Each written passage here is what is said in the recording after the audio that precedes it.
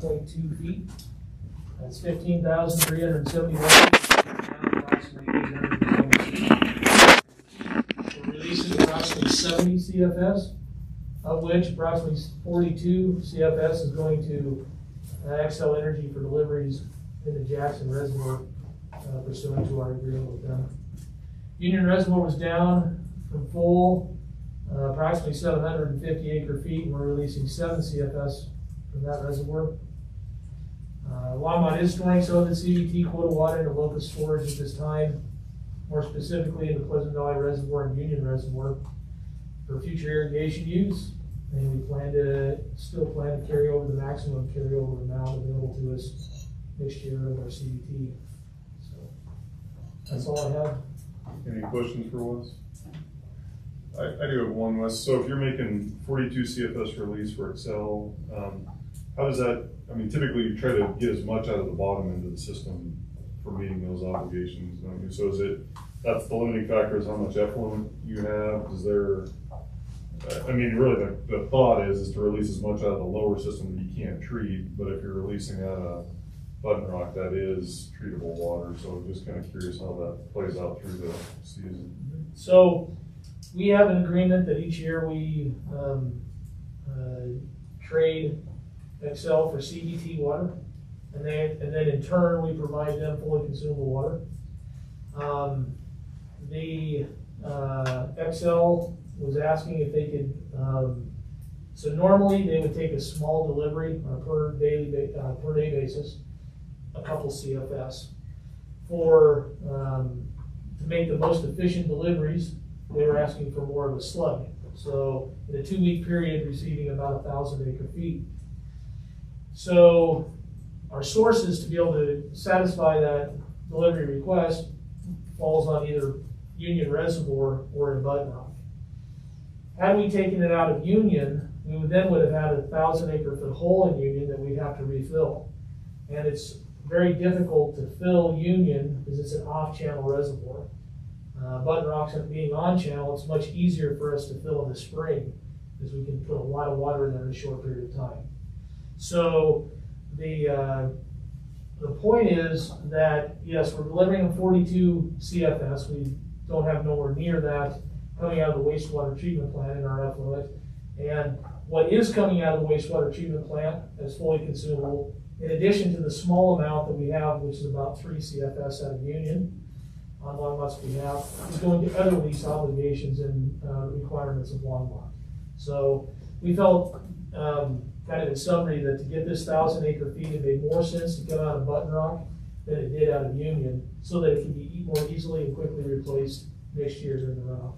So there's 1,000 acre feet that's coming from the upper end of the system. Correct. Is the balance met by either effluent or non-treatable sources through Longmont system? I guess I'm trying to understand in terms of the overall water supply balancing. Obviously, if it's water out of the wastewater plant that can't be treated, you know, that, and you're getting CBT in return, it's a net benefit. Whereas if you're supplying 1,000 acre foot out of Button Rock that could have been treated, you're not getting that net benefit to the system. Yeah. So I'm just trying to kind of understand that. So I guess the bottom line is the trade beyond the 1,000 acre feet that you're releasing. Is that primarily out of wholly consumable effluent or Union Reservoir, or those sorts of things? Both of those two sources. Okay. So yeah, those are making up the remainder of our requested deliveries.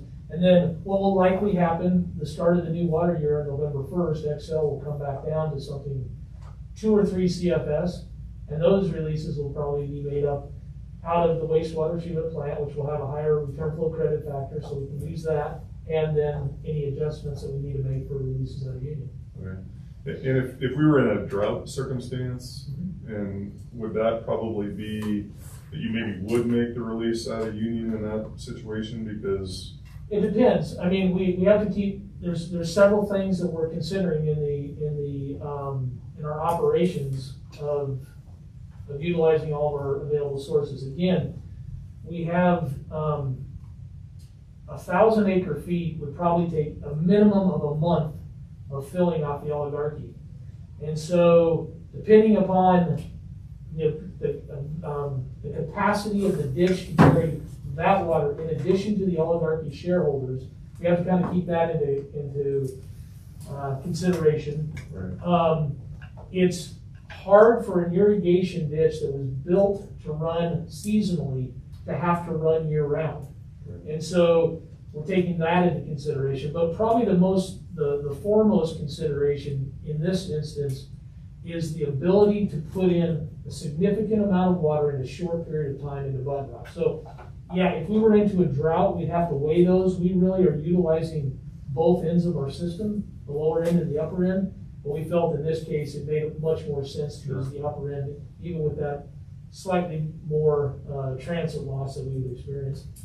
And during a drought, keep in mind, the agreement with Gasco limits the maximum amount they can request absent our permission to 8 CFS, which is usually deliverable out of our wastewater treatment plant. So it kind of squeezes them into that requirement on something that could be met via the wastewater plant. Exactly. So in a drought, we probably wouldn't agree to a short-term 1,000 acre foot release. Right. That would, further deplete Union as opposed to, let's say, 8 or 10 CFS. Right. We'll limit you to Okay. that. What was the reason for the large request?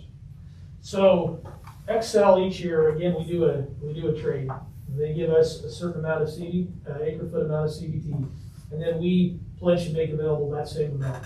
So they can take deliveries of that at their own schedule, and it's part of our agreement. And the typical daily maximum is 8 CFS. They would like to put water into Jackson Reservoir so that they can have it available for their use later on. But if they take it in small amounts over a long period of time, you just don't realize that water in the reservoir. It's a long ways down, and you lose it through the conveyance and the transit loss and so forth.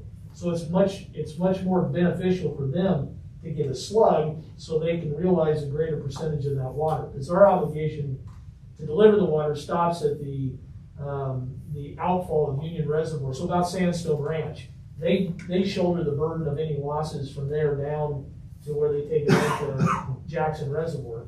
And so it's kind of just everybody tries to position to the best that they can forecast of getting water, wondering whether or not you're going to come into priority or not. And there's a lot of things that are involved, but essentially it is to make more efficient use of the water that they're entitled to. And do they do that on an annual basis? So normally they haven't taken a big slug. Occasionally they have. Normally they would wait, and they would wait until November, sometimes January, and then they would say, okay, I want you to start releasing this, for example, 5 CFS for the next 3 months. And then we would do that. So in a way, what this might do, time will tell, is that by taking this slug, they may choose not to take any in the month of November and December, perhaps. And in so doing there, it may actually result in Longmont's benefit, because we wouldn't have those commitments to deliver them water during the winter time.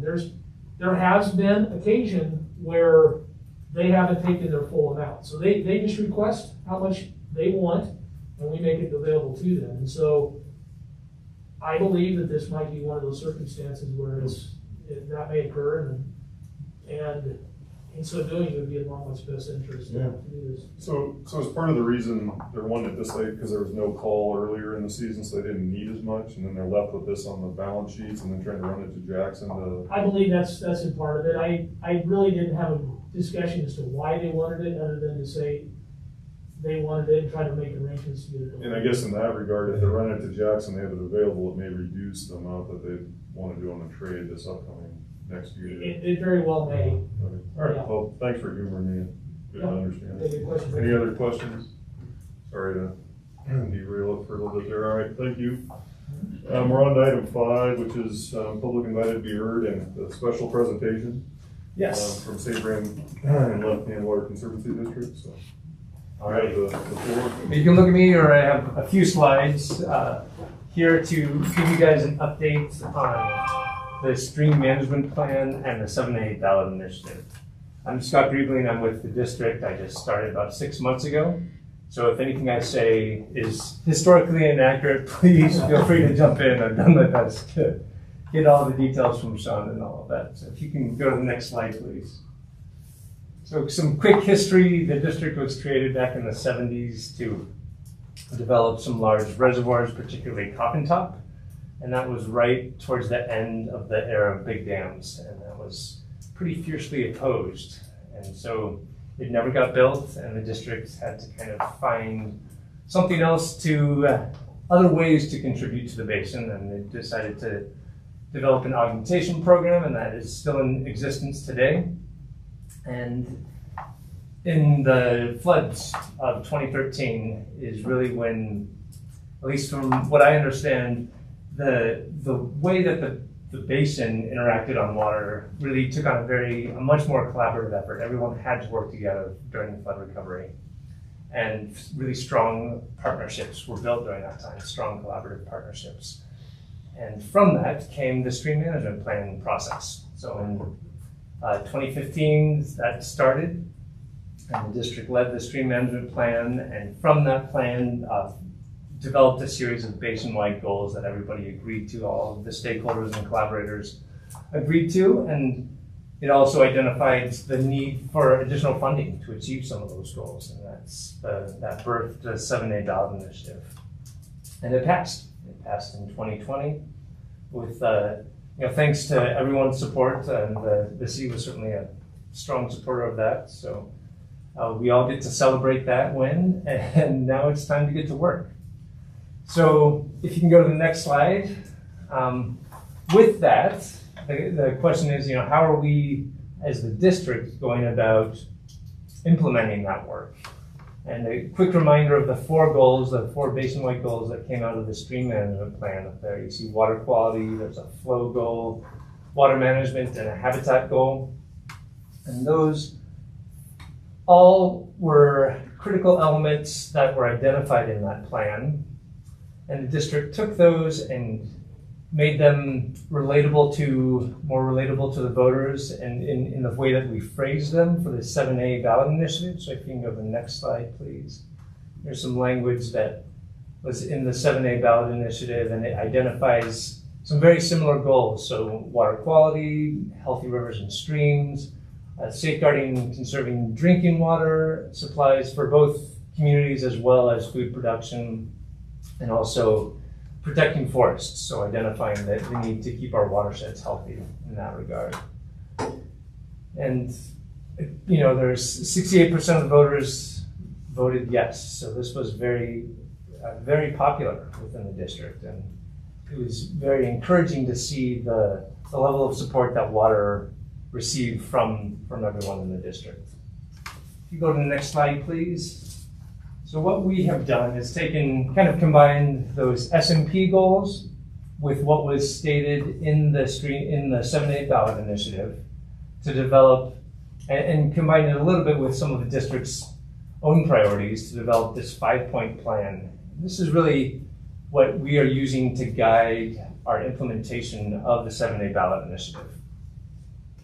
It's an interconnected plan, so all of these points, as I'm sure you guys are all well aware, water connects all aspects of life, but this work really goes hand in hand. So water quality relates to maintaining healthy rivers and creeks, and also relates to having good water, drinking water supplies, and that connects to storage as well as food production. I'll highlight a couple specific projects. So if you go to the next slide, please. You'll see that storage is still on there. So going back to the district's original creation to develop reservoirs, but rather than big on-channel reservoirs, we're looking at a slightly different approach. So looking at what we're liking to call creek improvement facilities, which is kind of a concept that recognizes that we want to develop storage for multi-purpose storage projects for a variety of benefits. So storage for the sake of storage and in dry years, but also storage that can help enhance flows for recreation and the environment. Some of the types of storage buckets that we're looking at are existing structures, rehabbing existing structures, expanding existing structures. We're also looking at potential new storage, and it's almost, I think it's 100% off channel with this. And we are just in the start, kind of the high-level feasibility stage of identifying good spots to pursue and to look into with further detail. Next slide, please. So another big project that we've been contributing both funding to and also participating in is wildfire mitigation and pre-treatment. And I've highlighted maintaining healthy rivers and creeks, but this really touches a lot of aspects of those 5-point plans.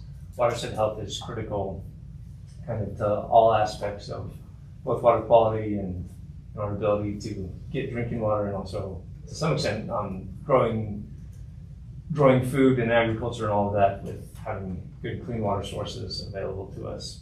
Some of what we have been doing, and we've been working with the Left Hand Watershed Center and also the Longmont and Boulder Valley Conservation District on both mitigation efforts for the Cowwood fires, so doing some mulching and seeding, supporting some of that work, in addition to pre-treatment. So developing education and outreach for the public, and also strategizing to see how can we best maintain our forests to best protect our watersheds.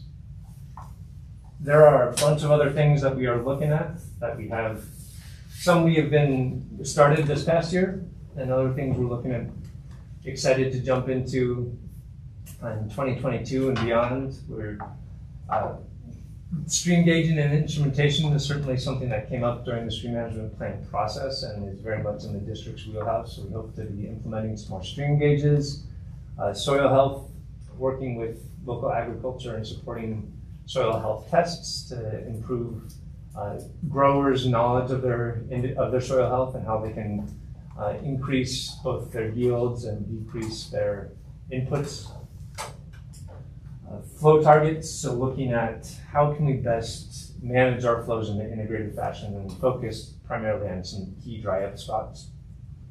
And then also passage projects, we've been working, the city has been working hand in hand on several of those, and we've been trying to support kind of with an overarching approach to when we talk about passage projects, so fish passage, sediment passage, all of that, how can we position ourselves to have that be a ditch company driven rather than externally driven and a project being brought to a ditch company, the ditch companies themselves really driving the design of that. That's all I have, but I'd be happy to take questions if you guys have anything else. Thanks, Scott. Any questions for Scott in the presentation?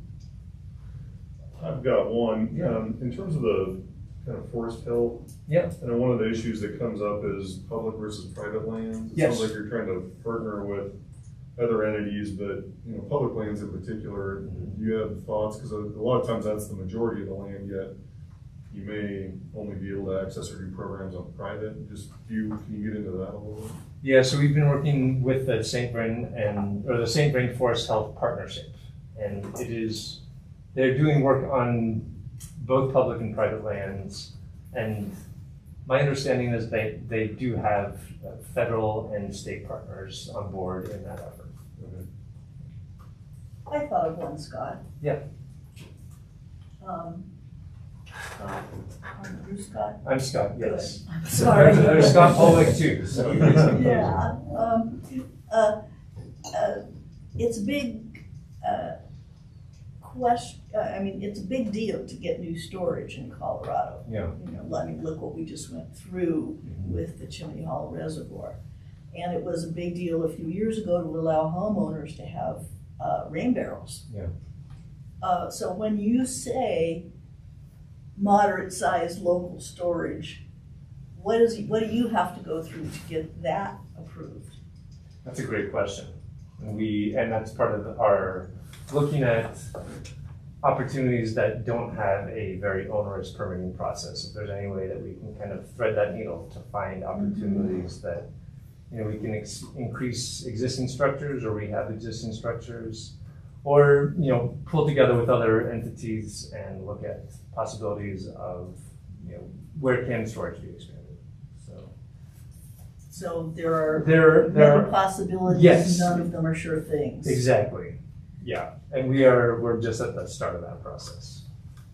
I mean, just to put a finer point on that, I mean, we're talking like gravel pits and such, right? I mean, that's one idea, for example. Exactly. Just to put like a little bit more Exactly. visual piece to this, I guess.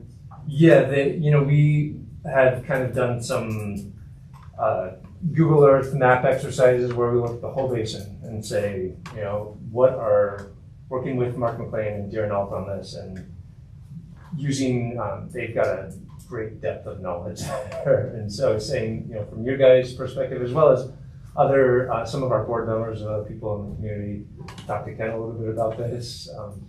Where are opportunities in your guys' minds for potential storage? And then as we develop a very large list, a lot of things fall off of it quickly, and we can start focusing in on a few key spots. Okay. Any other questions? Go ahead, Allison. Could you talk a little bit more about the flow targets, please? Yeah. So the stream management plan identified some critical habitat or some critical stream reaches, and one of them was the lines to Longmont, where it dries up at several points during the year, and there's also some native endangered fish species. So looking at ways to support flows through there, through both adding water to the creek and also looking at if we can reoperate things, if we can kind of find ways to bring water through that reach that benefits everybody, or that we can collaboratively work to minimize the amount of dry up time. And that's one example. And more broadly, looking at ways of either increasing flows in the river or again reoperating if possible to benefit things like kayak. So when there's water events and lions and stuff like that, so if we can bump up flows a little bit. And there's key times for fish spawning season for rainbows and browns and stuff like that. So if we can increase flows during those times. And how are you exploring those flow targets as far as coming up with those ideal flows? Yes. So we are just on the start of that as well. But working with experts, so working with fish experts and then also recreation to say, in an ideal scenario, what would these species benefit from? And kind of building on top of that and seeing, okay, taking that and looking at what's reasonable and possible and kind of merging those two is the idea at least. We'll see where it ends up. And as far as measuring devices, are there any locations within the current area that you're examining that really could benefit from additional measurement? The stream management plan identified several areas that could use additional instrumentation. And we are also looking beyond that to see if there's other spots. So if you guys have spots, I know you guys know the system very well. If there's places that would be helpful to have additional gauging, please let's talk about it. And I've for years wanted to operate the old gauging station that used to be just downstream of Copeland Lake, North St. Marine. Yep. On the bridge there? Yeah, Okay. that bridge. The state discontinued that. Mm-hmm. I understand why they did. I wish they hadn't. I still would like to see it there. So, that's one of them. But no, there's a lot of them down here where we need to operate and reoperate. And know where water is and isn't. And that all kind of fits together with the flow targets and identifying where storage is most needed and all of that. And Allison, one of the things that, just because I'm familiar with it, because I'm involved in it, that the district is doing is they're coming up with a playbook for how to do fish passage at ditch diversion structures. We've had a couple of them put in that basically try to be polite, disaster, and because nobody knows how to do it right. And there was one that just went in here not too long ago that just could have been done better. And so the district has agreed to come up with a playbook. Sean's sitting on that kind of help. And I imagine you're involved in it too, Scott. Yeah. And I'm sitting on it for the city. Audrey Butler's sitting on it for Boulder County, Marshall Open Space. So we're hoping to come up with a document that will guide that and actually allow them to move forward. and start going again. So, yeah, that's some of the effort that we've done. And Ken, when you're talking, I should also mention, we have been in conversation with the city about possible water conservation efforts, so municipal water conservation. We didn't come up with anything for this year, but we are going to re-engage. I'm looking forward to continuing that conversation to see ways that we can partner with you guys as well. The gauging, is that primarily oriented towards flow or also water quality? Mostly flow. So the Left-Hand Watershed Center is doing a bunch of monitoring, more quality-focused monitoring. So we're partnering. The kind of implementation of the stream management plan is on a high level, taking an adaptive management approach is really what the Left-Hand Watershed Center, the mechanism through which they are wanting to move forward, and monitoring and getting more data is certainly key in the successful implementation of the plan. And so identifying that, there's several things that we know and several things that we can start tackling now, but we also need to keep learning and have that learning inform future decision making down the road. Are there other questions for Sean? Go ahead, Allison. What do next steps and the timeline for those steps look like? So we have 7A funding for 10 years. So this is, 2021 was the first of the 10. And so we are trying to get as much done as we can. Several of these projects we have kicked off, and the creek improvement facilities we've gone through, we're wrapping up the kind of high level feasibility and are going to start narrowing that list and developing some preliminary designs. And as we select projects, start construction as soon as we can with those. The forest health, the wildfire mitigation and pre-treatment is happening as we speak.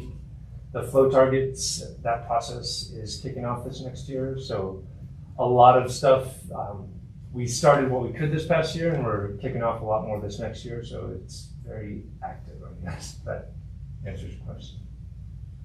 So is the thought, kind of, Scott, you're studying, but if you see opportunities, you're trying to fund and kind of get those moving in not waiting for the overall plan, you're trying to implement what you can in the interim, is that? Yes. Yeah. Okay. Any other questions? Okay, great. Thank you for the presentation. Yeah, thank you guys. Appreciate it. I'm going to head out here unless there's anything else. Okay. Thank you. Thank you very much. Appreciate it. Did we have, that was under public invited to be heard, other than no public invited to be heard tonight. No other presentation? No. All right, we're on to item 6, which is agenda revisions and submission of documents. Anything there? I don't have any revisions. I do have one picture I'm going to show you later in the meeting about Button Rock, but other than that, I have no revisions. Okay, thank you. On to 7 and all the way to 7B, which is the Longmont Business Center. Yeah, so this is an information item only, but for the board's information, Longmont Business Center, Plat J, lots A and AB, is a 6.147 acre parcel located east of South 4th Street, north of Dry Creek Drive. This particular plat was a portion of the Longmont Business Center final plat that was reviewed by the board back in March of 1999. All the historic water rights have been transferred, all the raw water adjustments have been satisfied, and is presently in compliance. But according to the water requirement policy, board needs to look at these, and so that's why it's in front of you. Okay. And any questions or comments? This is just the informational item. So any questions, comments for Wes on this item? Okay, I don't see any, so thanks, Wes. Keep moving. So we're under 8A, which is the 2022 legislative guiding water principles. Okay. Yes, thank you, Mr. Chair. We have the guiding water principles for legislative affairs before you. This is an annual review of our guiding water principles for legislative purposes. Once they're approved by water board, this is just kind of a water part of legislation. These are combined with other information in the city manager's office annually takes to city council.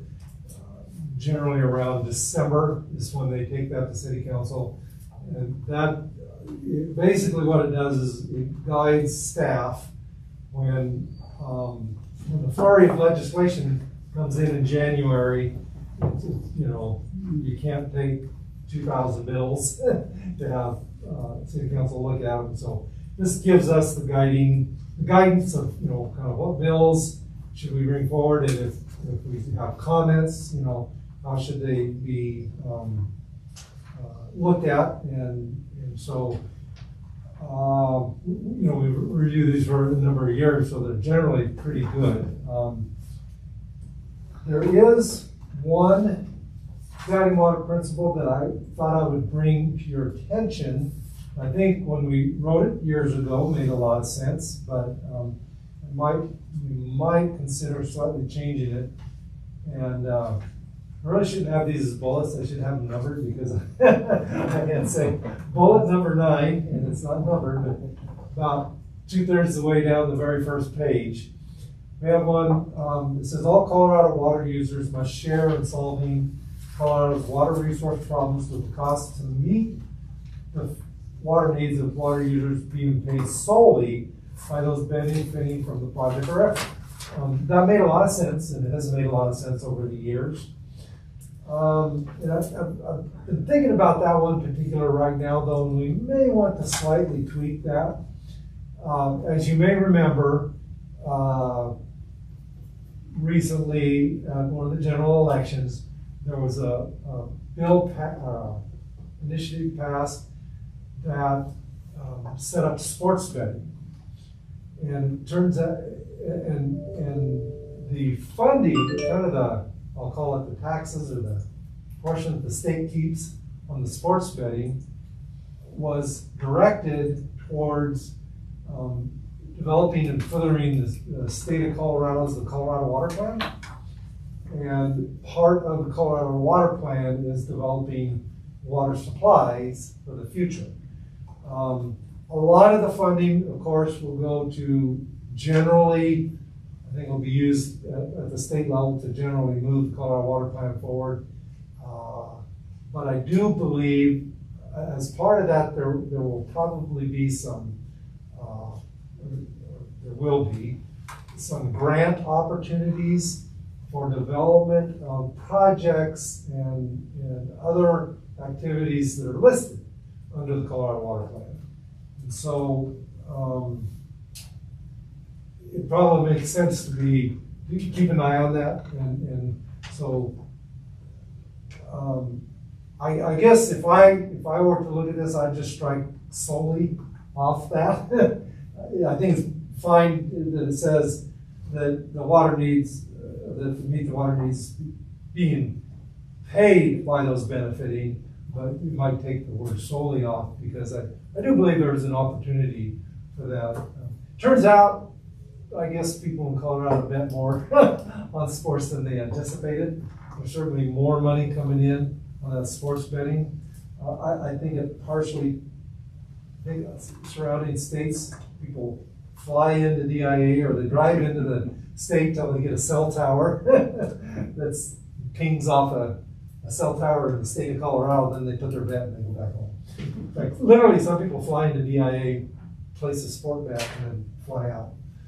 Because you get cheap flights into DIA, I guess, from Texas. A lot of them are coming from Texas. So, well, for whatever the reason, I don't know, but there's a lot of sports betting going on, so there's a little more money than was anticipated, which is... We'll take it. Yeah, it is what it is. So, but other than that, I think these are consistent, but hopefully you have a chance to take a look at it, and if you want to change any or leave them the same, it is perfectly fine too. So I guess 2 items we can talk. If anybody, we agree with Ken's kind of recommendation on that, removing solely, and then I guess beyond that, if there's other comments or other items that we'd like to either have changed or added to the list. So maybe start with that. Is everybody okay with removing solely from that bullet regarding the funding or who's paying for the benefit of a project? Allison? Mr. Chair, I would propose that we both strike solely and add the word including.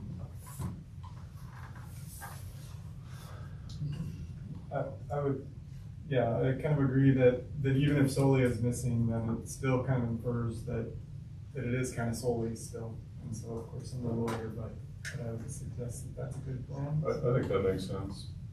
Just saying that they have to be part of the funding source, so, but there's other sources that could help them. I'm good with that. Any other thoughts? Marcia, you look like you have a. No, I'm just trying to figure out where the including goes. Right. Yeah, it needs to be reworked a little more. Okay, instead of, Instead of solely but including. okay. So it would read, all Colorado water users must share in solving Colorado's water resource problems, with the cost to meet the water needs of water users being paid, including by those benefiting from the project or effort. Is that what you're saying, Allison?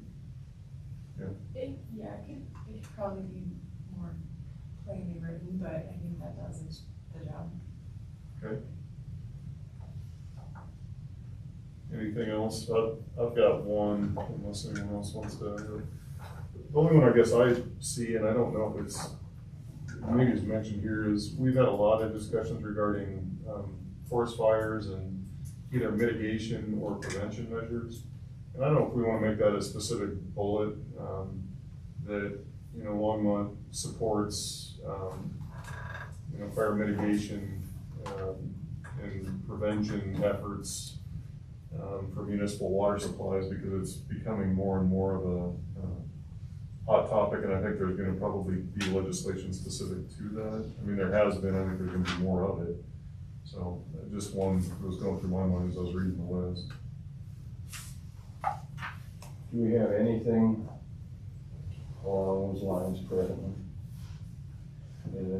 I was looking for that. Not specifically. I think you could infer that from a number of these, but I think it's good that, you know, yeah. The very last bullet does say forest fires, but that's during emergency forest fires.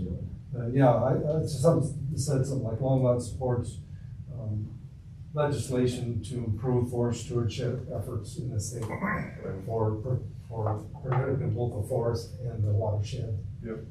Something like that.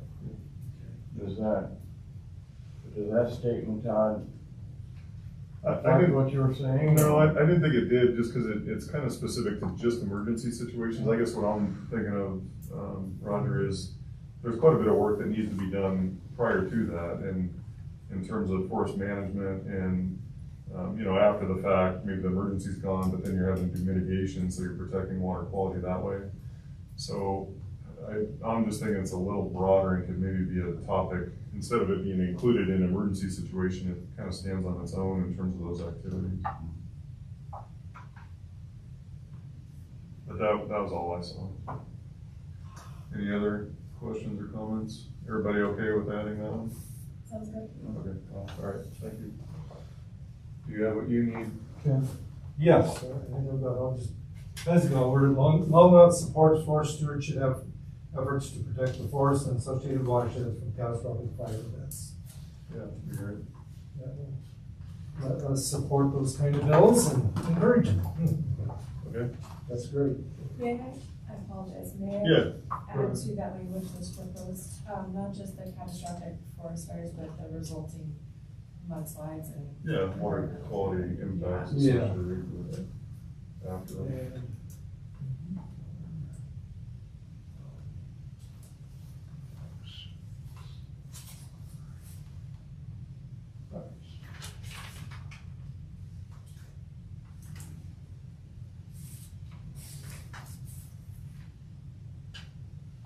Cool. That's a good point. All right, so we keep moving, we're on to do you need a motion to approve those or anything? If you could, please, Sure, because okay. we'll be sending that on to council. All right, so with those two changes that we talked about, and when is this going to council? Is this pretty soon? Generally it goes in December. So we might, sometimes we don't, we probably ought to try to even bring it back in Well, that's what I'm November. thinking, if they bring it back in November, we Nice have look. the actual language, we could vote on it then, if that works. Okay, as long as that works timing, let's do that. All right, so moving on, we're on item 9A is the cash and lieu policy review. Wes? Yeah, as the board will recall, we've been talking about, cash and lieu policy, following city council's direction back in July. We last spoke, last month, and we had some input from the city attorney's office. Since that time, Water Resources staff has had conversations with the city attorney's office and other departments within the city of Longmont. We don't have anything specific to bring back to you this month, other than to let you know that we're working on some potential language and also multiple scenarios for setting the fee. Some of the things we're working on, though, that are coming as a byproduct of those meetings with staff. We've initiated discussions with Northern Water concerning the opportunity to review the Windy Gap Firming Project firm yield ratio analysis, and that's a pretty big deal. That's something that's going to take some time, but we've started that work. We're working with the Business Environmental Services on various financial policies and their funding mechanisms. So next month, we're anticipating having a representative from them to come and give you Public Works and Natural Resources, if you will, 101 on things such as the Windy Gap Parent Project, Windy Gap Firming Project, tap fee collections, the cash and lieu fee fund, Windy Gap special assessments, all those types of things to kind of help you keep in context how those things are received and how they're applied. And I think that'll be helpful in your overall recommendation to City Council on this. We're working to collect prior Windy Gap parent project sales information. We're going to include that in the quarterly review. The board asked for that, so we're going to work on collecting that. And then finally, like I said earlier, developing those scenarios to help set the fee for cash and lieu. So probably, I'm guesstimating there'll be 3 or 4 different ways that the board might entertain setting that. And so that information will come in your November packet, and then hopefully at that meeting, you'll be able to make some decisions that can be applied towards our quarterly review in December. Okay. So, any questions, comments on that? You know, and maybe you got some information from, as far as looking at different cash and lieu costs from other entities. That was, in one of our minutes, we had a cash and lieu average for northern communities somewhere around $41,000. I was trying to figure out if specifically what communities like ours, like Fort Collins or Loveland, what are their cash and lieu numbers? And how do they arrive at something that's much different than where ours is? I'm trying to sync these things together, and I need to understand why they got where they got. Yeah, sure. And actually, that's a really good point, because I think one of the things that happens, some of these questions really originate from not very professional. Why are they doing this, and why are we doing this? And so we just for facts, we did go ahead and pull those numbers. Fort Collins' current cash and lieu is $42,518 an acre foot, although they expect that to go up to $68,200 on November 2nd. So that's quite soon. Loveland is at $40,150, and Greeley is at $36,500. most of those are primarily because, of course, they are using CBT as part, or at least part of all of their comparison, or their cash flow comparison. You know, some entities like Little Thompson Water District doesn't really have a cash in lieu. They just say you got to go get CBT. And you know, some of the small rural districts, and so right now CBT is about 60,000 a unit, which is about 80,000 an acre foot, so it's pretty high. And really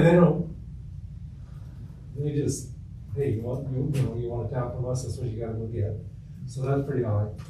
Fort Collins I find a little bit interesting because for years we had a real, what I'll call a reasonable cash in lieu fee. Other cities were around ours, but Fort Collins was always way lower than us. Way lower. Way lower. They were $6,500 an acre foot up until the last, just not too long ago. And so they were the one that was always underneath us. And I don't know why they decided to change their policy. We'll try to find that out. But really, they've gone from 6,000 to 68,000. That's going to be a shock. Just adding a zero. Yeah, they just added a zero. Maybe that was the easiest way to do it. Just add a zero. You got it. Although I caveat a little bit, I don't generally worry too much about what Fort Collins does because they don't serve much of their city with water. They serve about a number of citizens, about half of it, but they serve the old part of Fort Collins in the middle.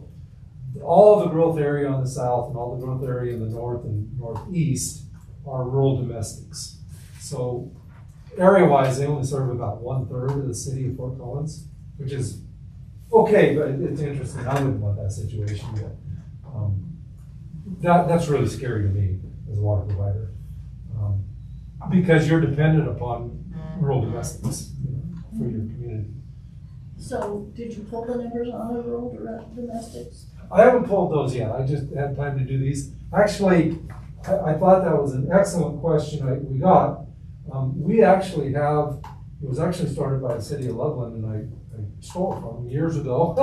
We have a pretty complete spreadsheet, but it's way out of date now. So we'll update it for the November meeting. We have a complete spreadsheet of a lot of the, all the way from Boulder, Louisville, Lafayette to Fort Collins, to Greeley, and a number of the rural domestics.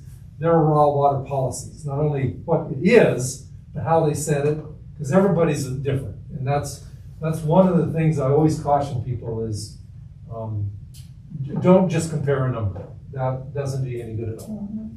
Well, if I may, because the reason that we brought this before you guys is because we were being questioned by the public, and also because as far as the council is concerned, this is very closely tied to our growth policy. So back in the 90s and aughts, Longmont wanted to grow and approved a lot of annexations because we could, and we didn't want to put barriers up to do it. Well, now we're about out of annexations. There are not that many more plats that can be brought in. And we have other sources of revenue now, which was much less true back in those decades. So there are people who want to discourage Longmont's growth a lot, and there are people who just want to be careful with Longmont's growth and be sure that when we annex something that we're doing it for the right reason and not doing it just to be doing it.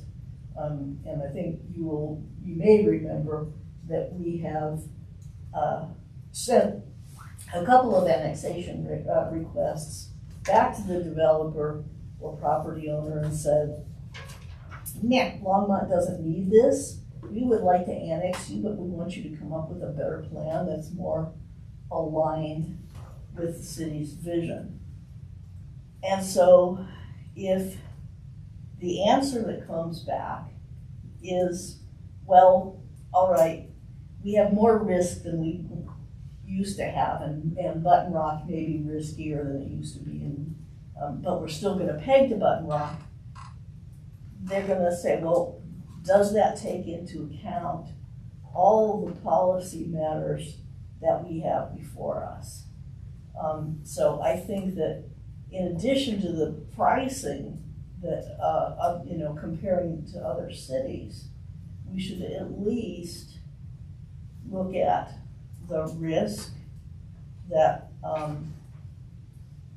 Button Rock is not gonna perform the way we expected it to. I'm sorry, that's Chimney Hollow. Chimney Hollow. Right, Chimney Hollow is not gonna perform the way we expect it to because, nobody knows right now.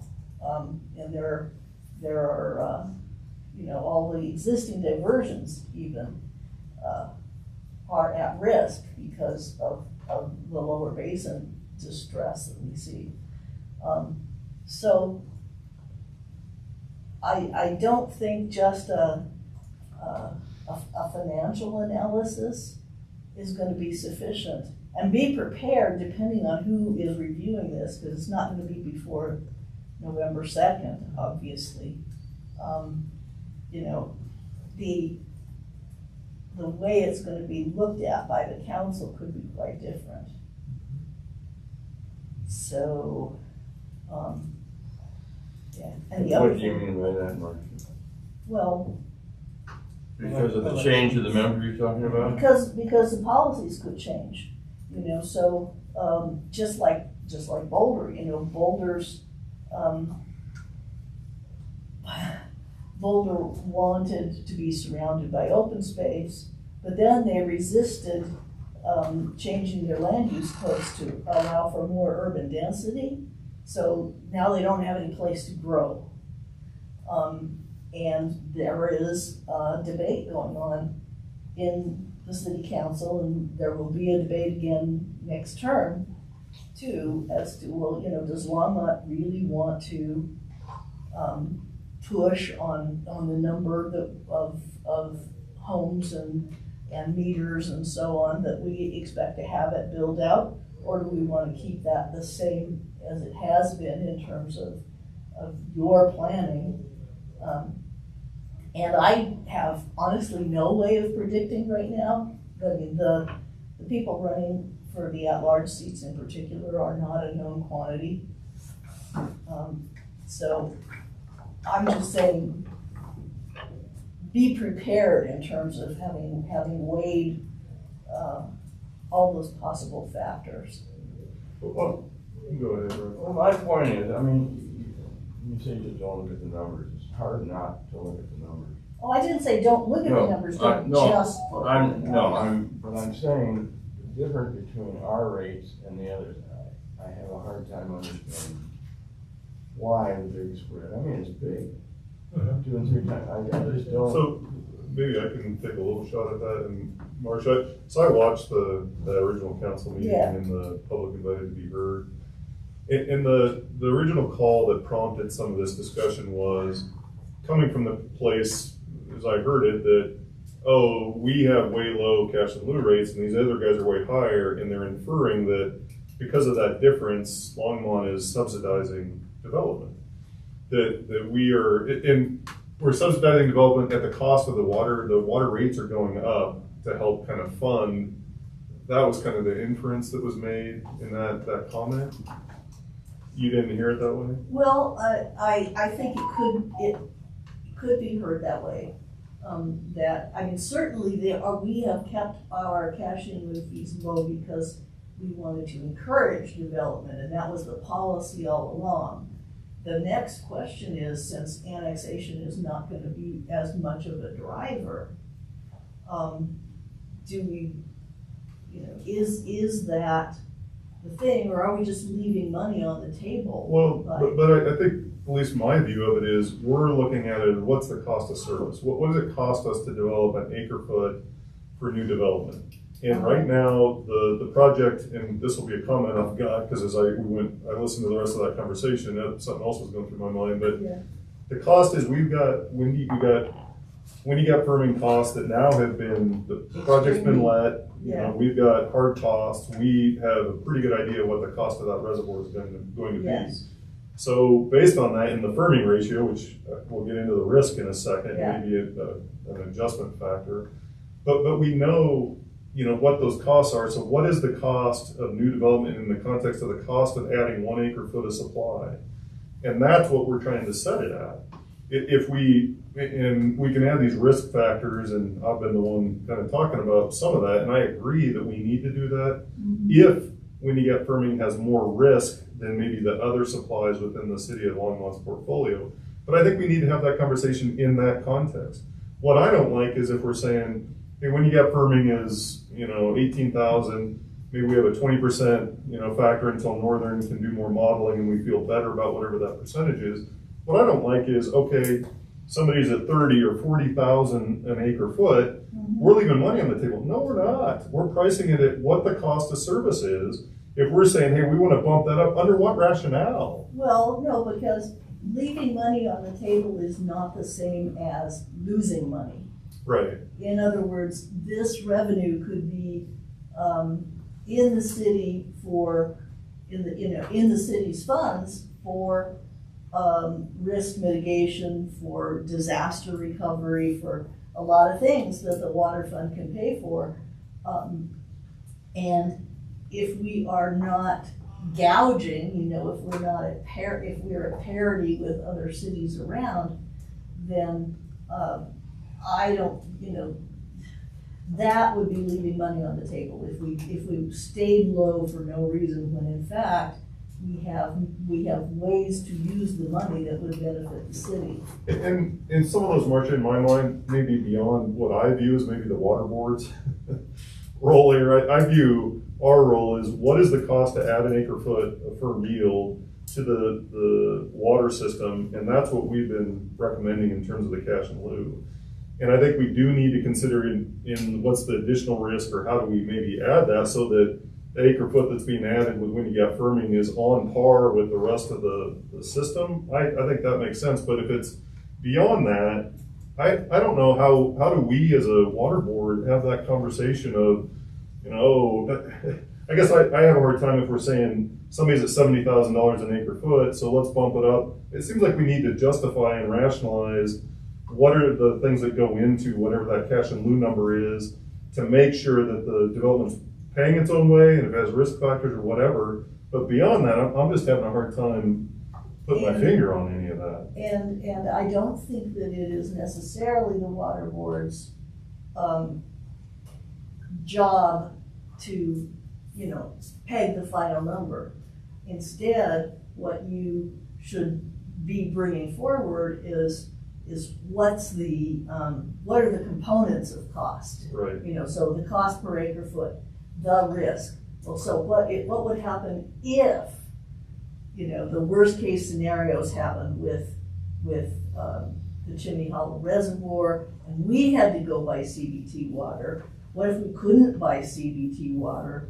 You know, what are our options? Do we have to build a treatment plant in a real hurry to be able to, you know, the pump back system to be able to use our other sources of less pristine water? Right. Then the council doesn't have any way within its own knowledge of deciding what those costs are.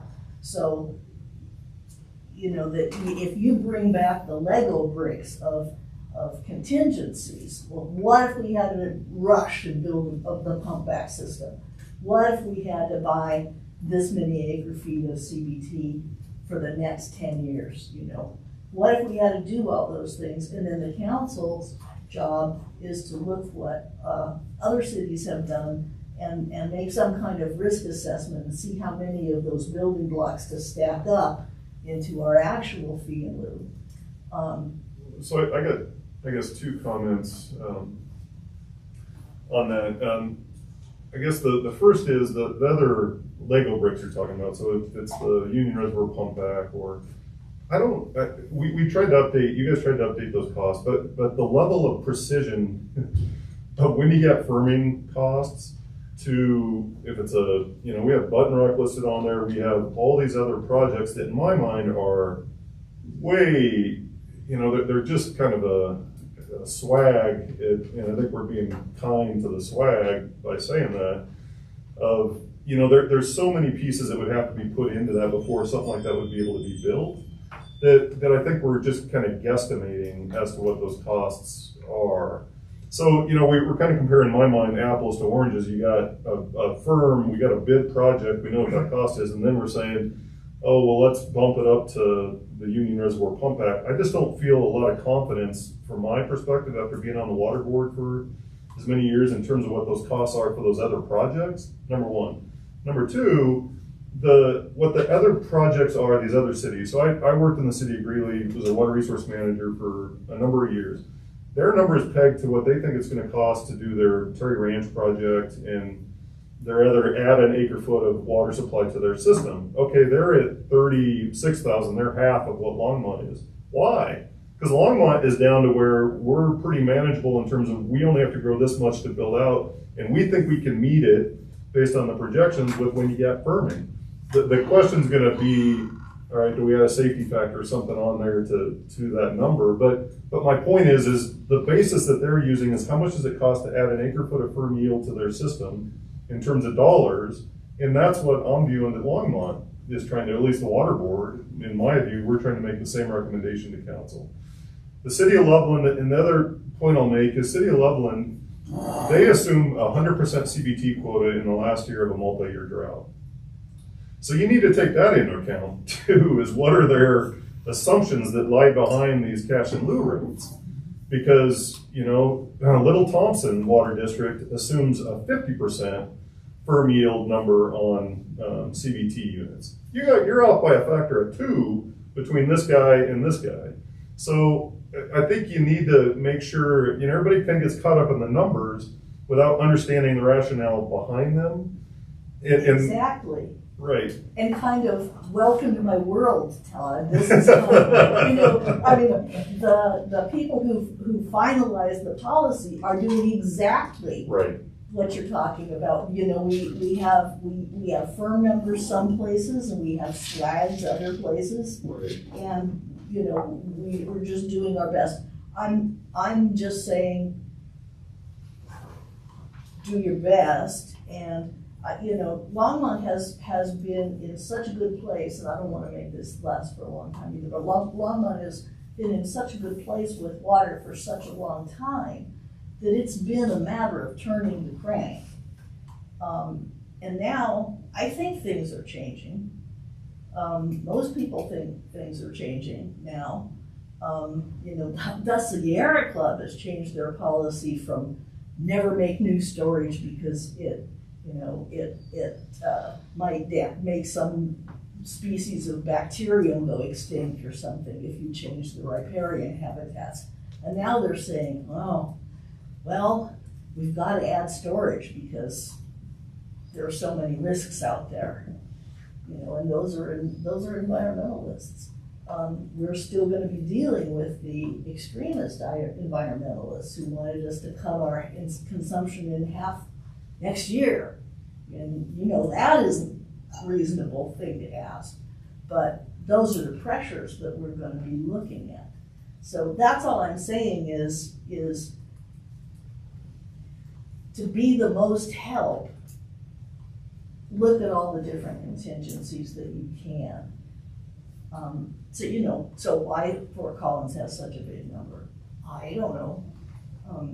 You know, it could be because all those, what did you say, rural domestics. Rural domestics. They're pretty high too, yeah.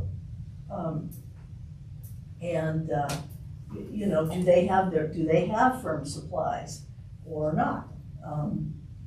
And how does that compare to, you know, what goes on in the other Windy Gap participants, you know, because they surround us. And I'm a layperson. I haven't been on the water board for 8 years. You know, I'm just saying that turning the crank just with the Windy Gap contingencies is probably not sufficient. You know, the land use, how many more fees in lieu can we charge? Tom, go ahead. Yeah, I was just gonna say that, so these conversations, then I benefit from being the new person, I think, because I come in like almost kind of with, I don't know, fresh eyes, or definitely more kind of naive eyes or something, I guess. But and then also having gone on the raw water tour this past month, which by the way was amazing. Thank you for that. I think one thing that gets lost in the numbers is basically the kind of the fact that we're benefiting so much from like the historical kind of the history of our water systems, right? I mean that like so many people before us, right, like really planned for contingencies moving forward and kind of almost kind of pseudo overbuilt the system in a way and kind of, you know, really prepared us for where we are today, right? And so if you just focus on those numbers and not the broader kind of the broader approach, right, to setting those numbers, what gets lost is that we're in relatively decent shape, and so as a result, then the amount to build out more water is costs us less than it would somebody else who is basically always operating in crisis, right? I mean, if you take it to the extreme. Mm-hmm. And so the idea, I mean, the thought that or perhaps what I think maybe needs to get out a little bit better is perhaps a little bit more of that history, right? If it's the public, for example, that's kind of pressing for additional costs, maybe there's just not quite as much understanding of the history of the contingency planning that really did go into all of this from a historical perspective. Yeah, I mean, I tell that story all the time. I'm sure. You know, in terms of saying Longmont's not in the same drought. Even when we're in drought, we're not in the same drought as you know, what are those places down south? Parker, you know. When Parker's in a drought, they're in a drought.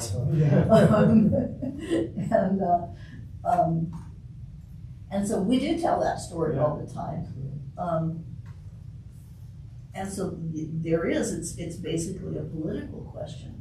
Do we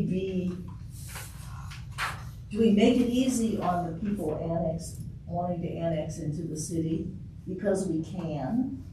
Or do we make the people who are annexing into the city help us to stay in that prudent place?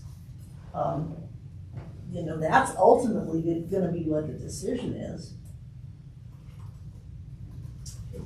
Well, you go ahead, Alan. I believe I was going to cite back to the point that you made many meetings ago, and this is first brought up correctly. But I think one of the questions that was raised was how much land is actually annexable. I mean, how much are we talking? Was that your point, Roger? Or was that your point? Well, that's my thought. Okay. I mean, but that, you know, to Mark, I mean, depends on what the city is. If it's getting grown up to the point where, and that changes a lot of the dynamic of the whole thing. And we're in a whole different spot than others. But, and anyway. I agree with that because so, I mean, if we take it to the extreme, right, if we have like one 300-acre plot that's going to be annexed and subdivided, and we're having this discussion, is it worth it for just that one, right? Now that's to the extreme, right? So like, basically, how much are we talking about? Is it 5 of those? Is it 10 of those? Is it like, we're going to be doing this into the future, so yeah, we should definitely have this conversation, or is it so we have, based on the master plan? we have plotted all that out on GIS. We plan on bringing that in November to show you. To the water board. First to the water board, yeah. Mm-hmm. So, keep in mind, there's 2 categories. There's one, land to annex. There's not much, honestly, a lot of land left to annex, but there's a lot of land left to plat. Okay. So the cash in lieu is really, while it sort of is, at annexation, you just get a circle on it. When you plat, you have to. So there's a lot of land that's already been annexed. There's more land that's already been annexed that still has to plat versus land that is going to annex and then later plat. But it's easier to see that on a GIS application, and so we'll have that at November. Does that- We'll have that all platted. Does that happen more hand in hand today, like kind of annexation and plating happen kind of at the same time, or is that still, they're still disconnected in time? Yeah. No, if you look at the one we just did today, that came through originally 1999. Yeah, sure. So ironically, it's the same age as Chimney Hall, when he got Fermi, Yeah. which was started in 1999. So yeah, I can be 20 years late. Okay. So while we're on it, just let me make one point. I think it's critical, this point is funny because what you just brought up was gonna be the next point I brought up, which is how much is left to go here for these water providers? The city of Greeley, when I was there, we were looking at growth projections, and at 2050, they were not meeting their full build out. Yeah. So my point is they gotta not just we're looking at, hey, does Chimney Hollow meet all our demand? If not, maybe you have to build a small pump back. They're looking at, we gotta do this and this and this and this. And the further out there you go, the more costly those projects get. Yes. And the more uncertain.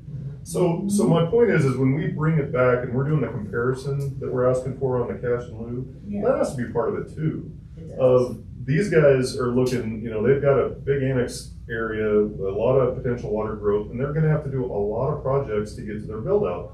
Longmont, on the other hand, one, has a good system. I think that was a great point, Tom. And two, we don't have a lot of growth left overall, and the numbers that I think Ken's talking about will bear that out, in terms of meeting our build out water demand. And as such, we're able to, kind of limit it to maybe Chimney Hollow and maybe another cost-effective project to get there.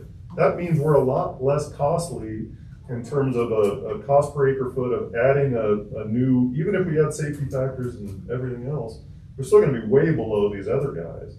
So that's something that I think during this conversation needs to be part of it, to make sure you have the right picture of what are these other numbers, not just what other projects are they looking at, but what's their planning horizon in terms of being able to have to bring new water supplies on board. It's a big factor. Yeah, and that's important because in a decade, our whole expectations could have changed. We know that we're in a period of rapid weather change, and we don't know whether it's going to be stable or not.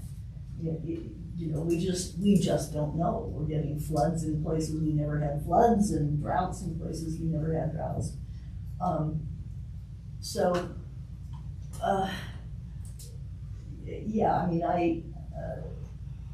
I guess part of the mental model, whether you would model it this far or not, is the difference between the commitment we make when somebody when we approve an annexation, N acre feet of water, or what you're gonna have to bring us, is the price of the water pegged at the annexation time, and they don't have to have it Till they plat. But is the price fixed, or is the price what they pay is platted?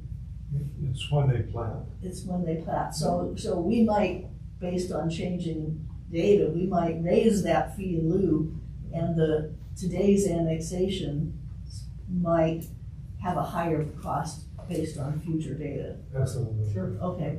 So Allison, sorry, go ahead. just to kind of maybe put it in perspective, a good way to look at, I apologize for going back to the conversation about how much is left.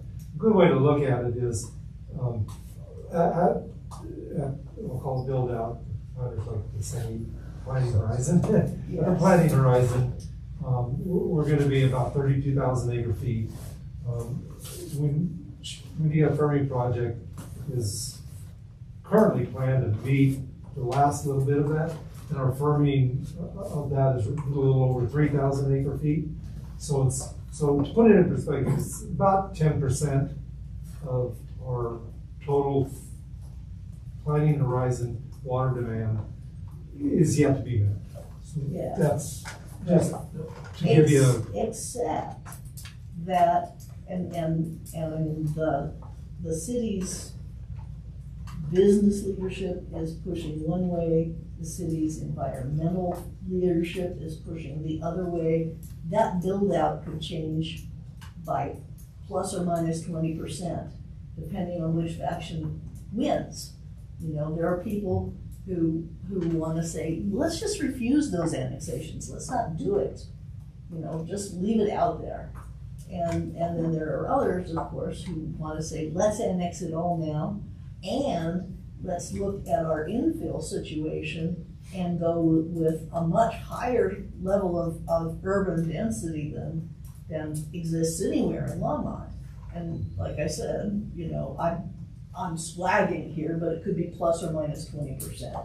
It could be more than that if we change things like height restrictions. Yeah, that's one of the things when we did our future water demand evaluations is density is the big thing for us anymore. We're pretty well surrounded. Yep. We're not going out much anymore. I mean, there's little grinds. But what happens in that donut hole, and it's density. Yep. And I agree 100%. And you can look at our future water demand evaluation. It has a certain set of assumptions in there, which is how we came up with the number for the windy gap firming. And I agree with you that could change. Go ahead, Ellen. Okay, thank you. First of all, what is swag? What does this mean? What is swag? Swag? Yeah, Silly wild ass yes. Oh! I was scientific wild ass guess. That's the engineer. Thank you guys. So with that out of the way, I guess I'm hearing kind of two areas of discussion. One seems like it's really focused on land use planning decisions, and one seems really focused on kind of coming up with a very reasonable, justifiable number based on comparisons, based on risk, based on long-term planning horizons. And I think that there is a nexus there, but I also think that there may need to be a separation. And I guess the way that I think of it is that Longmont's a puzzle, and you've got pieces missing from that puzzle, the parts that are going to be annexed, and then what goes in there is the missing piece. To me, it would make more sense, and forgive me for straying zoning planning, to have the puzzle piece that best fits in that spot, not necessarily a puzzle piece that can meet some sort of a cash and boom threshold. So I guess while I think that that is something that needs to be taken into consideration, I think that the land use planning decision is something that's separate and aside, and maybe takes into factors that are different from what we're considering now, which maybe is a much more discrete issue. With that said, I think looking at the wider perspective of places that are in developing places, like I want to talk Firestone, Tacoma, Frederick, places that don't have the kind of awesome planning and foresight that we do have. What are they doing with water? They obviously want to grow, but they don't have a big reservoir. How are they approaching that? I'd also like to look at Aurora. They have a huge growing population, but guess what? Most of their water's on the west slope. How are they approaching that situation? And kind of putting those various parts and expanding our perspective from what we might see as comparable, Greeley, Loveland, Fort Collins, and kind of looking at other municipalities that maybe have slightly different challenges, but seeing how it affects what they're doing. Yeah. I agree with that, and just as a remark on that, I'm not saying you have to figure it all out. I'm not saying that all of the political things should really necessarily be on this board's shoulders. What I'm saying is realize that that's what you're feeding into, that this place, this is all connected, and there are going to be a lot of questions, and I'm encouraging you to have as many answers. You control the questions, Marcia. I'd like to have your help also. Yeah, well, I'll be here, Tom, what up? You got, Joe, I got one comment after.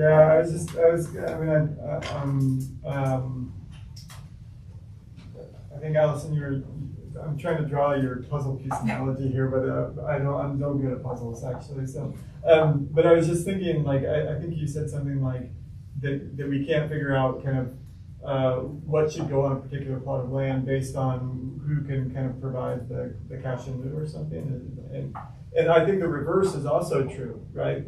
That we don't necessarily, I mean, we're the water board, right? And we're not necessarily concerned with what goes on the plots of land. What we are, supposed to determine is basically how much whoever that entity is should pay for the water that they will presumably be using. And I think that at any given moment, this kind of falls back to some of the things that Todd was saying, that at any given moment, we can make that assessment based on some kind of planning with respect to just the water, right? Like, okay, what does water cost us today, essentially, and what justification do we have to be able to kind of like root ourselves on that decision? And so, I mean,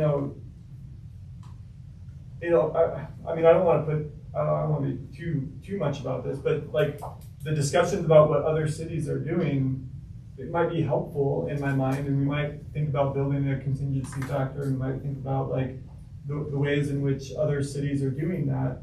But the amount that they're paying for water isn't necessarily a huge concern in my view, because it really becomes what we are paying for water, right? Like, given our circumstances, given our scenario, what is it about our situation that we can justify asking this entity to pay a certain amount for the water that they are going to be responsible for, right? And I know it's specific to their system, specific to our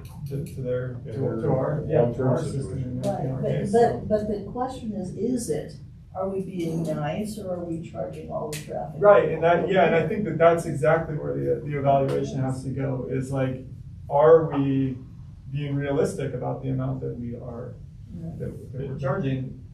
If we are, because our situation is just better than everyone else's, well then that's a huge benefit to the people that live in this community, and it encourages things like affordable housing and the like, right? I mean, presumably if planners do their thing, right? But if we're not doing it right, because we're not building a good contingency factor, well then we need to fix that, right? But I think that's where the discussion has to be, is about how do we justify this price, right? And I don't know that we can justify it by saying, well, Fort Collins is doing this, so therefore we should keep up with them. I think the board does not have to justify the price, right? The council has to justify the price. So what you're doing is justifying the costs. What's the minimum? How low can it go safely? So, you've got things like when we bid the Chimney Hollow Reservoir project, it was gonna cost us this, it's already up to this, and it's a little firmer now, but there's all kinds of contingencies in that quote, or in that bid. So what's the worst case scenario? We know the best case scenario which is that nothing else slips, which never happens. Yeah. So that's one set of error bars. Rainfall and runoff and stuff, those are other sets of error bars. And I don't know who decides how we incorporate that data into what we have, because there are so many unknowns. Well, and actually that's right where I was trying to go with my hopefully last comment. So we've got firming, and then we're looking at, in my mind, via the water planning, is Union Reservoir pump back. And I think there's an easy Union Reservoir pump back, and there's a hard Union Reservoir pump back that you're trying to actually take water back up to the treatment plant. What was going through my mind is, do you start saying, there's variability in terms of supply. We're saying there's uncertainty, and Windy Gap may have more uncertainty than other projects. Fine, we can maybe get an estimate, or at least put an estimate. Hopefully Northern can help firm that up. And does that satisfy, Ken's saying 32,000, 3,000 acre foot Windy Gap, maybe if you reduce it by 20%, it's 2,500. So we need to build potentially some of the Union Reservoir pump back. At what cost? where I was going with this is, do we spend a little time or make sure we sharpen our pencil so that our swag is maybe not as much a swag. We got a little better idea of, is that $18,000 an acre foot, or is that $25,000, or is that $30,000 per acre foot for that next level? And then you could also play the demand side of, hey, we're saying there, if you're saying the high end is 20% increase in demand due to more infill and higher density, where does that put us in relation to the Winnie Gap Permitting project plus, Union Reservoir pump back, and at what cost? Where I'm trying to get to is, then you have some semblance of, hey, we're pricing Winnie Gap at 18,000, and we need to increase it because of the variability on the supply side compared to the rest of the Longmont system. The Union Reservoir pump back costs Y dollars per acre foot on a per yield basis. And how do those two compare, so that when we're setting it, to Tom's point, we feel confident from the water board's perspective that the cost per acre foot that we're recommending covers. Is gonna cover. Correct. Exactly, Correct. Absolutely, all that. But I guess where I think we need to build those pieces in that case to the council, so they understand kind of the rationale behind what we're suggesting as a cash in lieu price. And I tend to agree with Tom that, if we start looking at what everybody else is doing, you start you can look at what they're paying and why they're paying those amounts, but it doesn't really deal with our circumstance in my mind. It gives you kind of a benchmark, but we're dealing with Longmont situation, its system, its growth, its planning horizon. Those are the situations we're trying to deal with in the context of the recommendation, in my mind, that this board's making in terms of cash in lieu to the city council. If they want to go beyond that, knock yourself out, but I think we've done our job at that point. No, I agree with that. Be aware that they might.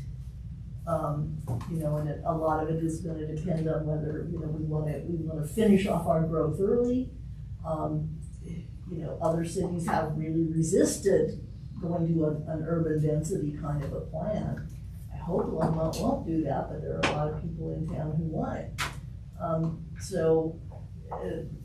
The things push both ways. It's how much cash in lieu. Cash in lieu and density operate independently of each other. We can increase our revenue from with a limited number of annexations as fees and lieux, and we can kind of, again, here's that word, take a swag at how long before we do the annexation and how long before the platting makes the money come in. But there's a limit on how many acre feet we can get out of that, and it's not related in any way to how many acre feet we need because of our urban design constraints. So, all right, Well, I think we've set the stage good, hopefully, for the next. Interesting discussion. That's why I asked for the numbers, but That's okay. just a comment on Todd, some of the comments, your insight on Loveland and. I love to do this. And David's so what are probably these saying, communities going Marsh through? is irrelevant. Appreciate that. Yeah, and every one of them has a story, and that's the point is if you throw the number out, people go on the number without getting to the underlying reasons. Mm-hmm. And if you're gonna go down and you're gonna throw those numbers out, Allison, I think you were kind of suggesting this, then you need to go to each one of those, and then you gotta dig into why. Yep. And what's the basis, and how are they getting there, and how much growth are they gonna have, because that all plays into it. Yeah. And versus, I think that's where Tom and where I'm coming from, as long as it has its own unique situation. So we're trying to, make recommendations to council based on Longmont specific situation, not what's happening elsewhere. But I think that will be some of the conversation, and hopefully setting that recommendation based on specific information. And then as long as we do that, I think we've kind of hopefully done our job in my mind. And then if the council wants to take other things into account, that's their prerogative. But at least we've done what we're supposed to do. So are you suggesting that the fee levels from surrounding cities aren't part of the data that is brought back at all? Because I guarantee you that question's going to be asked. No, I have no problem. We have a pretty extensive spreadsheet that has all that. Just needs to be updated. And in my mind, that's data. I have no problem in bringing data and then I just think the only piece is you need to dig into it enough to where it gives the flavor of why they're doing what they're doing. Yeah, I would suggest that, I mean, these to me are factors, not necessarily an exclusive list. I mean, it seems to me like you can still take into consideration Longmont's unique situation while also looking at discrete numbers. Yeah, what is not the board's job is to take all the data and roll it up into a policy. Okay, but because there is a point at which it is tied to everything else, all the other policies, terrifyingly. But yeah, okay, I think that we found all the rocks on the playing field. It's available. We'll have a whole bunch more next month. All right. So keep moving on then. Yeah. Cool. So we're under 9B, which is a Windy Gap Firming Project update, Ken? Yeah, just real briefly, luckily construction's still going on at the Windy Gap Firming Project. I have a couple of pictures here to show you. Go ahead and see. So this is yesterday's picture. You're up on the east abutment, the right abutment, looking down in the valley. You can, each one of these pictures you can see it starting to form, coming up here. And then they're continuing to work on that. And then the next picture shows the coffer dam. So the main dam is right here, and this is the coffer dam, which you have to build a dam to protect the dam when you're building it. It does two things. One is if you get a big rainstorm, it won't wash out the dam you're building and have a dam safety. The second is just normal precipitation and runoff gets intercepted by the coffer dam, gets piped around your construction site, keeps your construction site safe and dry. So they actually have to build the coffer dam before they start going up with the main dam. So you can actually start to see the coffer dam going in. And then finally you can see they've cleared the quarry area, and they've had, I believe, 2 blasts on the quarry area. So they've actually gotten a quarry down. I used to know the number, it's like 45 feet or something to get to the competent rock they want to use to build the dam. But that first rock they remove will be used for road base and other things at the construction site. But you can see they've pretty well cleared that quarry area. So the quarry area is a lot easier to see now. So that's where they are.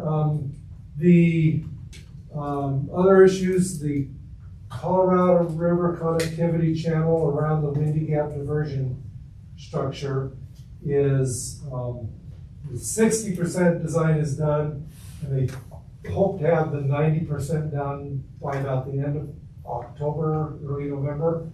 And from that, they'll do the final project estimate, which should be done by the end of November. So that part of the project is going forward. They've got additional funding for it, and are still looking for another $3 to $4 to $5 million for it. But there's hopeful that the remainder of that will be coming in.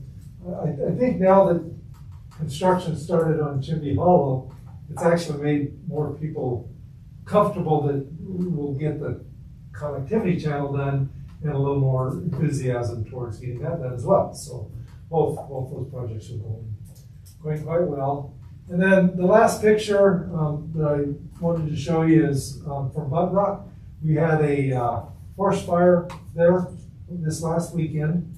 Luckily it was very small, about the size of this room, and primarily because our watershed ranger happened to be, this has occurred in the Colson Gulch area. So it's actually on U.S. Forest Service property, right on the west boundary of the Bud Rock Preserve area. And he happened to see the smoke. He happened to be back there patrolling right at the perfect time, saw the smoke, got over to this. It was a campfire, and you've got to tell me how somebody was dumb enough to build a campfire right there. I mean, obviously somebody really ignorant. But they were, luckily he was there to, hand started digging a little containment line around it. And then got the assistant ranger brought in some firefighting equipment and some water bladder backpacks. And they started working on it and called both Big Elk Meadows Fire and Lions Fire. And believe it or not, Lions Fire came in the front by truck. Big Elk Meadows walked down overland on foot and got there first. And because they're real close. But both fire departments showed up and helped finally extinguish it. But it was, I credit our watershed rangers, thank them a lot for the hard part was it happened exactly 1 year to the day of the Calvin fire. So, and we actually do have a number of those every year, things like that, that luckily, one of the advantages of having watershed rangers there 7 days a week is to catch this kind of thing. Have that blown up and reach the ground and take it off. You were right there at the west side of Bud Rock. So appreciate that they got that done and give them kudos for doing that. So thank you. That's all I have on that. Any questions, any comments for Ken? Good for Yeah. rangers. I appreciate that one. Okay, we're on to item 9C, Water Resources Engineering Projects Update. Jason? Yes, thank you. Wanted to give you a quick update on two active projects. So the South St. Vrain pipeline rehab project. As you know, we've got that cleaned out, cameraed, and we're now starting to mobilize. CNL Water Solutions is mobilized as of last Friday. And we're going to start actually installing those temporary access points, and we're going to start lining the pipeline. That'll be from the diversion structure in the creek all the way to the manhole right east of the fire district building. And so that's basically the first half of the South State Green pipeline. And then I've also just issued a change order so that they can begin cleaning and cameraing the second half, the part of the South St. Vrain pipeline that's located within Highway 66. So we'll have to work with CDOT to get permits, and traffic control is going to be a big deal. But we're hoping, based on some initial evaluations after the 2013 floods, that part may have not been as damaged as the first half. So the first half getting plugged up with all the debris and sediment and the boulders and everything. We're kind of hoping that the last half isn't as bad, but we'll find out, and we'll adjust accordingly. Then the South St. Vrain pipeline, pump station project, that pump station is still being manufactured. That has a delivery date of February 18th, and we're currently working with our consultant to go up and bid and get a contractor on board. So within the next 2 weeks or so, we should be advertising for the construction portion of that project. That project is probably expected to go into June of next year, which hopefully by then CDOT will be done with their Highway 7 project. And we can actually turn the South St. Vrain pipeline back on and get the pump station online. Having said that, we'd like to also give you a quick update on the Nelson Flanders Water Treatment Plant Expansion Project. Larry Wayno, who's the engineering administrator for that project, is here to give you an update on that. Good afternoon, everyone. Yeah, there we go. We can start from there. So I wanted to give you a brief update and show you exactly where the project's at. And there are some other related projects that are going on next to that, which I wanted to briefly mention. So if we can go to the first slide. If you look at, there's two yellow dots kind of in the center of that screen. One off to the left is Nelson Flanders. You can see that it's labeled there. Below, to the right of it, is the Wade Gaddis plant. I'm not sure if you all know where the Wade Gaddis plant is. It was built in 1984. It is an older plant. It has, it really is kind of a emergency standby plant at this point because it is pretty much near its useful life, end of its useful life. The design of that plant is an older design, and it's much harder to meet the treatment requirements to run it. So we usually keep it only for emergencies. We do not run it. We haven't actually run it for a few years. We rely on the Nelson Flanders water treatment plant. And Nelson Flanders, if you look at it, it's north of Highway 66 and just off of North 53rd Street, which is the road to Rabbit Mountain open space. It does show some of the raw water pipelines that deliver water to both treatment plants, actually. The next slide. So some of the project background, the Wade Gaddis plant is rated at 15 MGD. When we do the expansion, we will be replacing that 15 MGD so that we have a total of around 60 MGD capacity. The existing plant, Nelson Flanders, right now is 40 MGD, so the expansion will happen in two phases. We actually, once we built the original plant, we did get it permitted through Boulder County through a 1041 process. We were able to get it approved for a maximum capacity of 80 MGD. This first phase will bring us from 40 to 60 MGD. So that's currently under design. The next slide. So we are currently at 30% design right now. We're using a project delivery method called design build. A typical project, usually we hire an engineer to design the project. Once it's designed, we go out and bid it out, and then a contractor will build it. Design build is different, and it is a preferred method that we use on very large and complex projects. What we do is we have one single contract. So the designer or the engineer and the contractor are working together to develop a design and then building it together. It has a lot of advantages. It gives us more flexibility as far as we're going through design and into construction. So right now we're at 30%.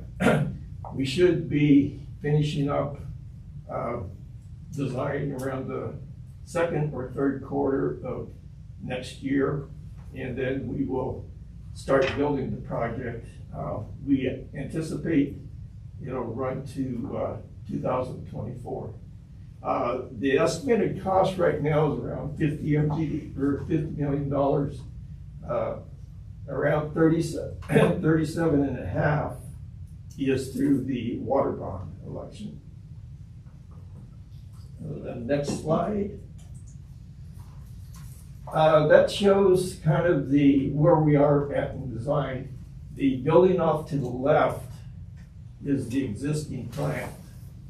I don't know if you can read the labels there. Yeah, thanks, Heather. And then off to the right is the expansion. We still have to go through Boulder County to have them review it and to make sure that they find that acceptable. There are some conditions in our 1041 permit that we have to meet. And so they'll be looking at this proposed design to determine whether we can meet those conditions under our permit, existing permit. That's off to the upper right, you'll see a small forebay. We currently have one 4-bay, which is around 100 acre-feet or 30 million gallons. We will be building a second and smaller 4-bay off to the right there, and that primarily will be used for if we get water, raw water that has high turbidity, or it's cloudier water, we can run it through the 4-bay, and that would serve kind of as a settling basin to clarify some of that water before we run it to the plant. So the next slide. This is a related project. One of the reasons why we're doing the expansion in the building is separate from the existing plant is for redundancy and security reasons. Once we decommission the Wade gas plant, we'll only have one plant that supplies the city.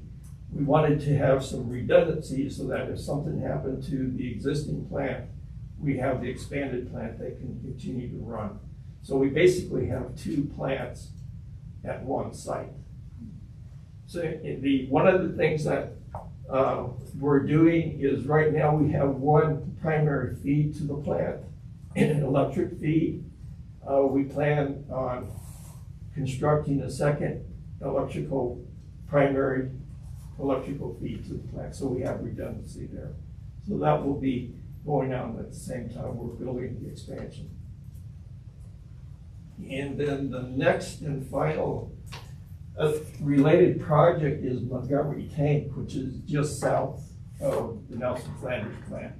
It's right, you'll see that small white circle kind of in the lower left side of the picture there. That's right at the intersection of Highway 66 and North 53rd Street.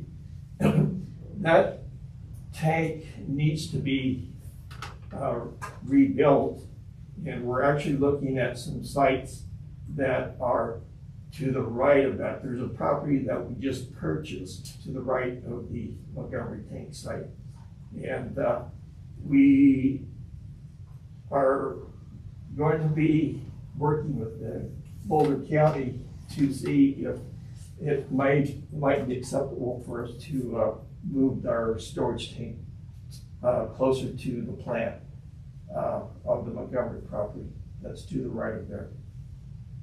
And that, I believe, is it. This is kind of it's hard to see, but you can kind of see where the existing storage tank is in that photo.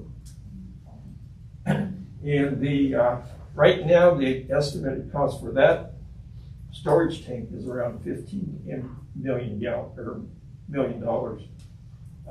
We are doing conceptual planning this year.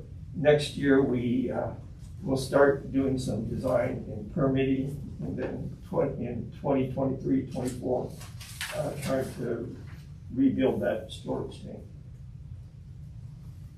I think that is it. Let me ask you a couple of questions, Larry. The existing plant, what's the capacity of that? It's, it was originally designed for 30 MGD, and then we were able to get it re-rated to 40. So right now, it could treat 40 million gallons per day. In the new plant, what's the capacity of that? The expansion will be another 20 million gallons per day. So total we'll have 60 with both the existing and the expansion. Just kind of curiosity of it, when they get both the new one up and running, are you going to try and use both at similar capacities, or I'm just kind of curious how you're going to run those things? Yeah, we will probably try to. It's definitely better to try to run the expanded portion of the plant to some level. You don't want it just sitting there. Right. So you would run them. They'll probably balance it out some, depending on the time of the year too, because the summer peak demands are going to be in probably July, August. And we'll definitely be running them both at that time. In the winter time, our demands will probably be around 8 or 10, maybe 12 million gallons per day. That could be provided by either the existing or the expansion. So it kind of depends on both the manpower required and how efficiently the operations people feel, whether it's better to just run one side or to run both at the same time. Other questions? Yes. And this is where the raw water tour came in really handy. We were fortunate enough to go 2 weeks ago. Anyway, it's very helpful. So all the water kind of is collected in that pump building, the giant green pipes. Is there redundancy for that? That will be, I'm not Blending sure. structure. Blending structure, okay. So right now, that blending structure receives water from both the Carter Lake connecting pipeline, so it's coming from Carter Lake through the pipeline. It also receives water from the St. Vrain Supply Canal, and that's during the summertime. It also gets water from the North St. Vrain pipeline that goes up to the Longmont Dam. So we have 3 separate sources that we can draw on to treat water. In addition to that, if we really need to, we can deliver water through the Highland Ditch and pump water from the Highland Ditch to the plant. So there's actually 4 pipelines that we can deliver raw water to the plant. And that was one of the reasons we're siting it where we did site it, because we had access to several different sources, so that, depending on what was happening, and especially now, I think it becomes more critical because of all the wildfires that are happening. We have the ability to switch sources if one source is being impacted. So it gives us a lot more flexibility. So heaven forbid something happens to the blending structure. The Highland Ditch would be the only potential to get water to the. If say that again. If something happened to the blending station structure, would the Highland Ditch be the only avenue by which to get water to? We have a bypass. Okay. From the blending structure, which we can't bypass water, although it has to go into the blending structure. But yeah, we could get it there. We generally can get it to the treatment plants, both of them. And then we also have, if it is really an emergency, we have the 4-bay, which stores around 30 million gallons. If something were really severely to go wrong, we would start drawing off the 4-bay. But that gives us only a limited supply in time, and assuming that we could address whatever the problem was. But for the most part, because we're flowing by gravity into the plant, there's not a lot that can go wrong unless there was, some nefarious act, some type of terrorism. That is the other thing with this site, is we're trying to consolidate things so that we can secure all of our facilities in that area. And that's one of the reasons also for trying to move the storage tank, Montgomery tank, away from the highway. The highway is, the storage tank is really easily accessible by the public because it's right next to a major highway. So if we can move that further away, we believe that would be a more secure location. Yeah.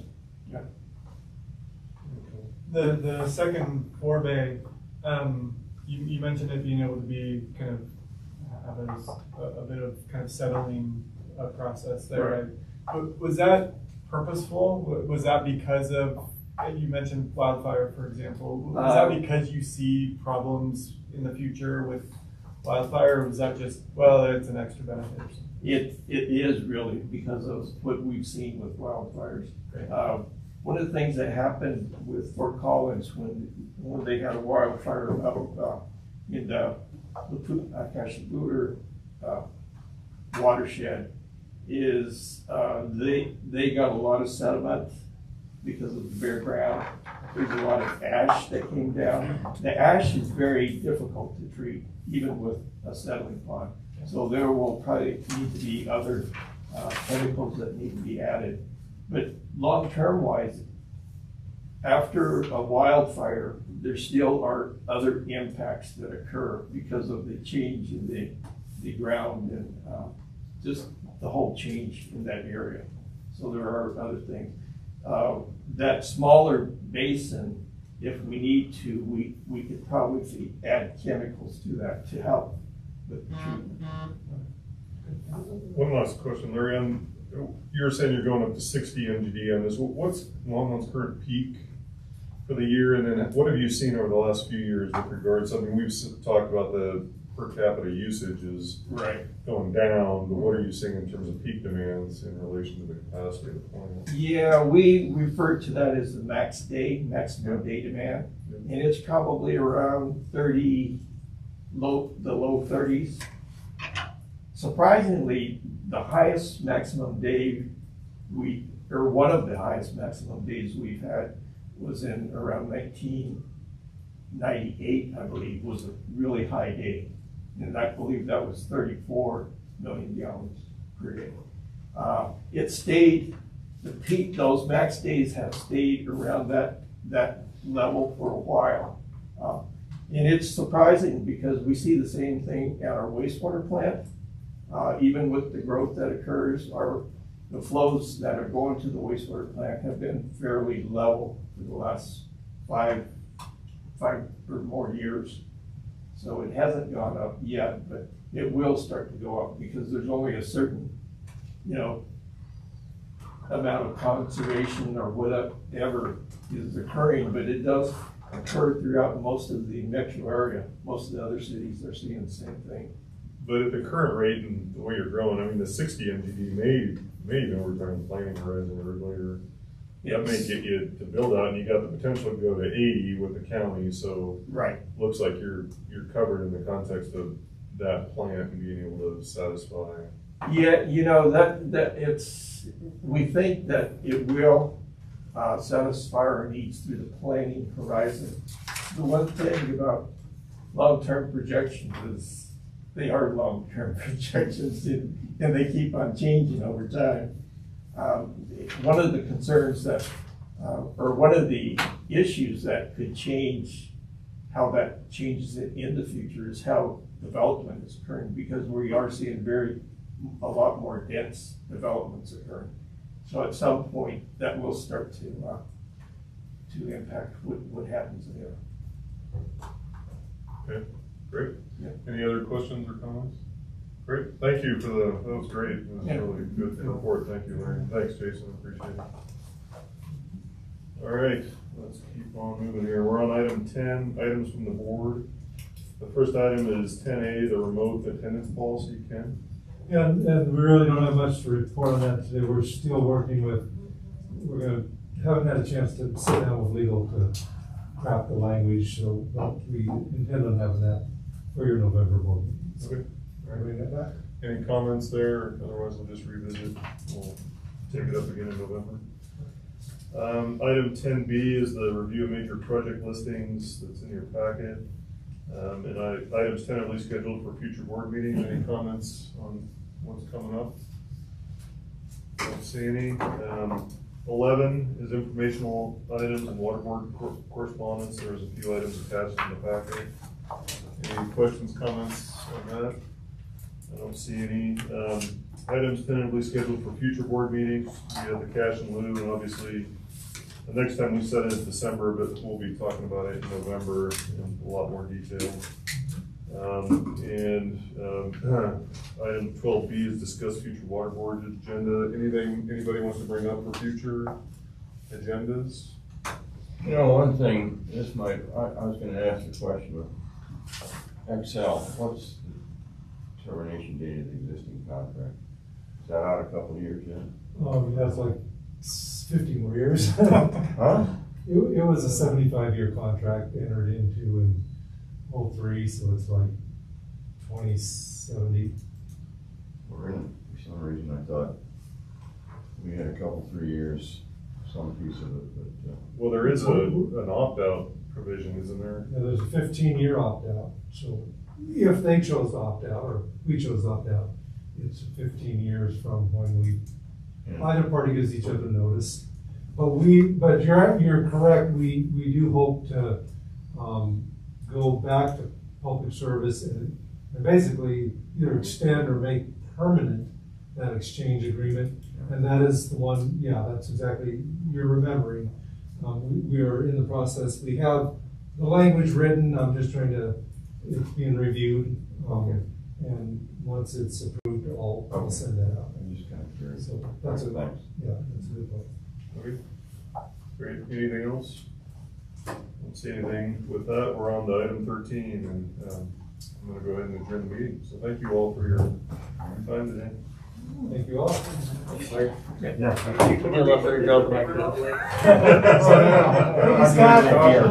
like Charlie's Angels. Don't see what you look like.